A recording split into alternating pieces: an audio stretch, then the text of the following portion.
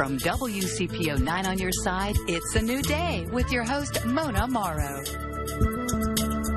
Good morning and welcome to a new day. Well, coming up on today's show, a community-wide foundation that provides a way to pool resources to support organizations in northern Kentucky. Plus, we'll talk to parents working to strengthen law enforcement and community relationships and offer alternative resources to schools for discipline. That's much needed. But first, if you or someone you know could benefit from job training and maybe a higher paying job, pay close attention to my next guest, and I want to welcome her to the show. Welcome Dani Watkins, who's the Program Director for CityLink. Yes. Dani, welcome, and thank you so much for being here. Thanks. All right, so tell me just a little bit about the history, how long CityLink has been around, and then we'll talk about some of the services. Yeah, so CityLink's been open since 2013.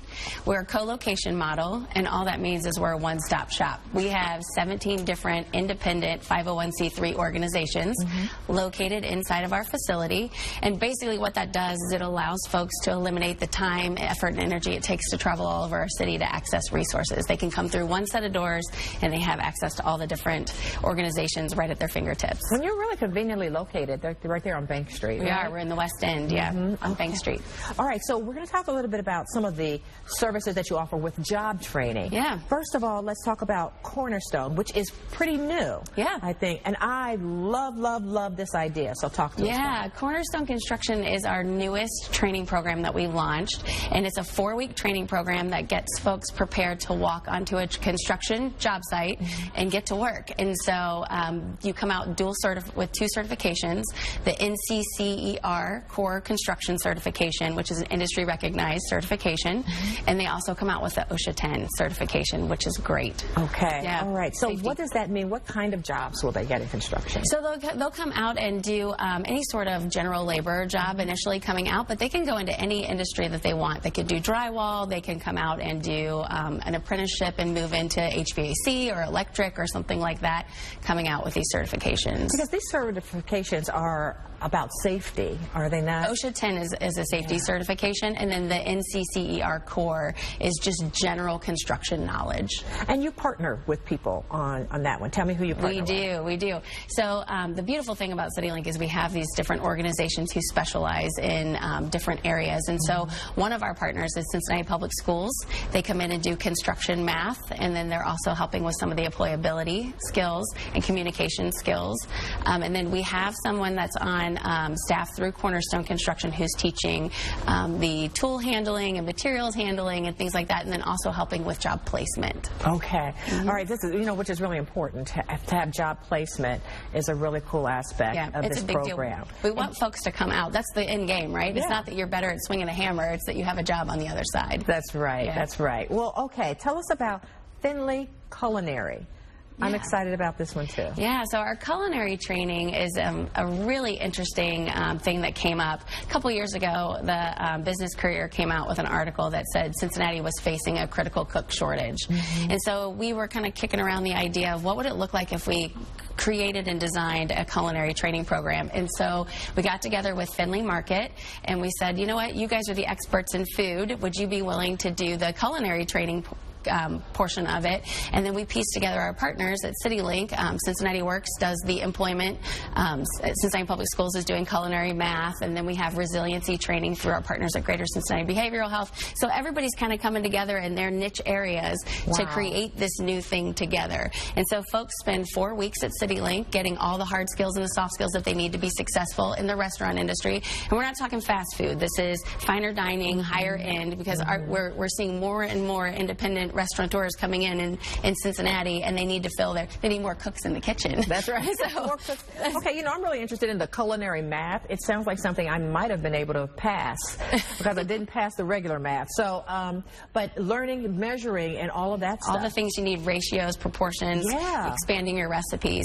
Once they finish the 4 weeks at CityLink, they actually transition over to our restaurant in the Finley Market. It's called Social OTR. It's at 1819 Elm Street, and they spend spend 12 weeks there honing in their technique skills that they learned at CityLink, and they work every position on the cook line, mastering it, and then we have an industry specialist who helps them find employment on the other end when they graduate.